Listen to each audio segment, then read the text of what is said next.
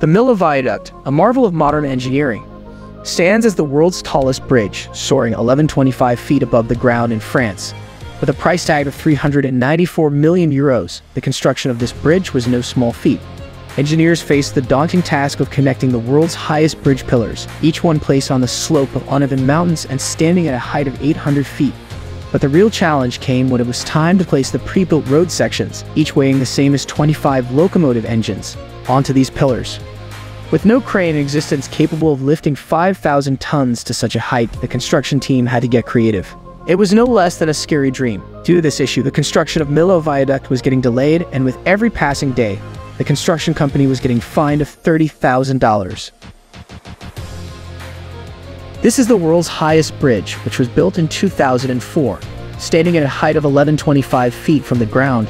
That's so much that it is often seen floating on the clouds. The engineering company that had shown the courage to build this bridge was actually stuck with this project. Because of the landslides in these valleys of France and the stormy winds at whopping 130 km/h was making their work almost impossible. Now, from the design to the construction of the bridge, the engineering team had to face three difficult challenges. Firstly, they had to build those huge pillars on the slope of those uneven mountains. Secondly, placing a 4-lane highway weighing 36,000 tons on top of it. And thirdly, building steel pylons on top of the bridge. Each steel pylon weighs twice as much as an Airbus A380. And to top it all these tasks had to be done 100 feet above the ground. Now, for this work, the world's best architect, Lord Norman Foster, was hired. He had already made a name for himself in the world in designing bridges, because even a small mistake in this design can become the basis of some disaster. After years of hard work, Foster had presented a brilliant design. A total of 7 pillars of the bridge were designed, and the road above it was supposed to be in a curved shape. But the main issue was the construction team that had dared to build this bridge was given a deadline of only 4 years. After the deadline, the fine for every day was fixed at $30,000. The construction of the bridge started in October 2001.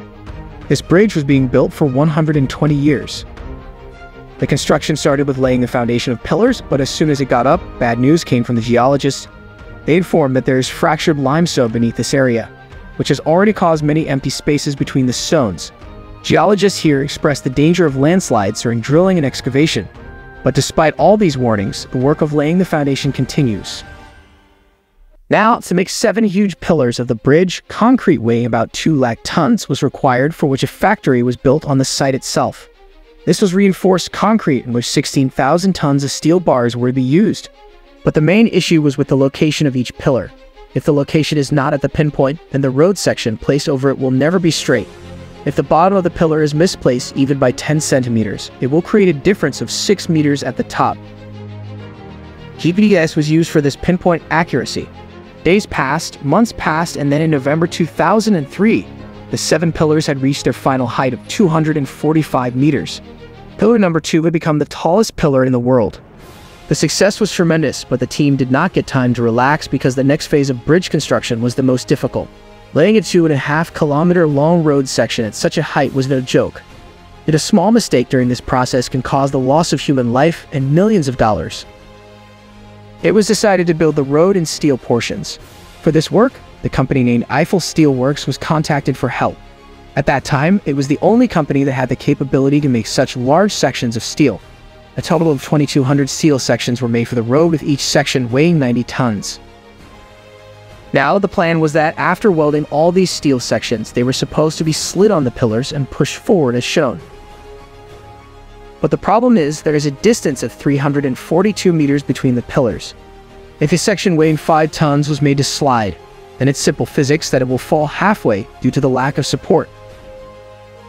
But for the record, even if it does not fall down, if we slide the road sections on such high pillars, the pillars might just fall due to weight.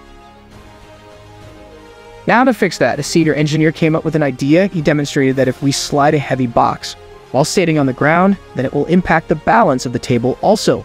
But if we do the same thing while standing on the table, then the table will have 0 impact. Now, keeping this physics principle in mind, the team decided to install a hydraulic system, which will lift the road section and move it forward.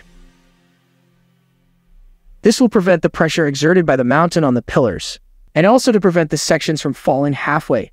Temporary steel structures were also installed at a distance of 170 meters between the pillars, which will bear half the weight of the road section. So, yeah, this was the prototype, which wasn't even tested beforehand. Now, 26 February 2003 was very important for the construction team. On this day, their years of hard work were going to be tested. The hydraulic ramp which was installed on the pillars was incorporated. All the ramps of this new system had to simultaneously lift the road section at the same speed and push it forward. If there was even a slight difference in their synchronization, if it were to go, all the weight would fall on one pillar and it could cause the entire bridge to collapse. Luckily, the hydraulic ramp system worked, and it took only 2 days to reach the 200-meter road section to pillar number 1. By 2004, road sections had been laid from both sides.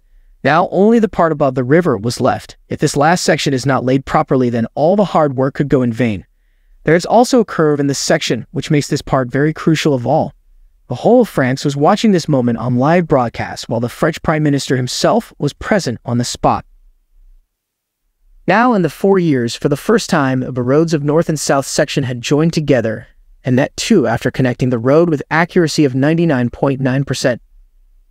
But for extra support, a 90-meter high steel pylon had to be installed. One pylon weighed 700 tons, and there were 7 such pylons of this height. But the installation of such a heavy pylon was being attempted for the first time in the world. To check the strength of the bridge, 28 trucks were passed over it simultaneously.